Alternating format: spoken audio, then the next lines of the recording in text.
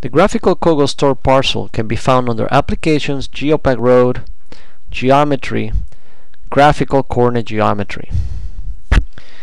When you first open Graphical COGO, it's going to prompt you to open a database in coordinate geometry. So you got to type in a job number and maybe an operator code. Once you're inside coordinate geometry, you're ready to start using the Graphical COGO tools. You must first select a temporary visualization or a permanent visualization for these tools to work. And another thing you need to be aware of is the fact that this will be storing elements in COGO using the default naming convention as you last left it. So you need to check what the next available element will be in COGO.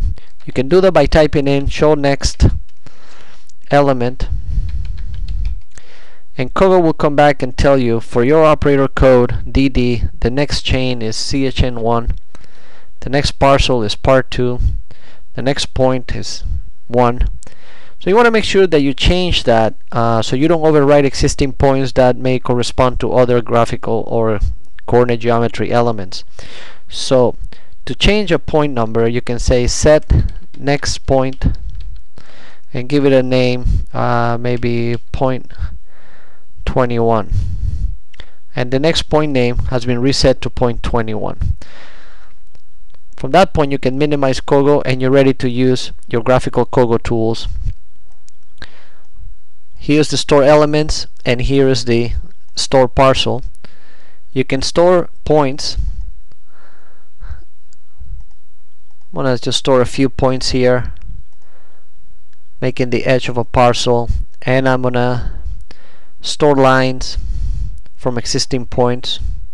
I'm gonna grab the first point, accept, grab the next point, accept, next point, accept, next point, accept, next point, accept.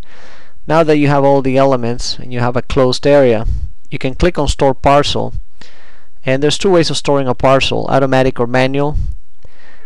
In the manual you have to select the elements yourself. In the automatic, all you have to do is select any element on the parcel, and when you accept it, it will find all the elements that are connected. You can reset your mouse to change the direction of the arrows.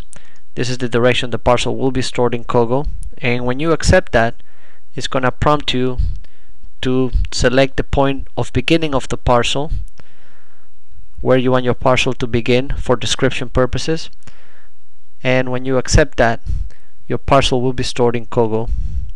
You will have the input commands to store that parcel, and you can describe your parcel in COGO with the navigator, or you can use the file utility to save the input file, or you can edit it with the editor to make changes later on.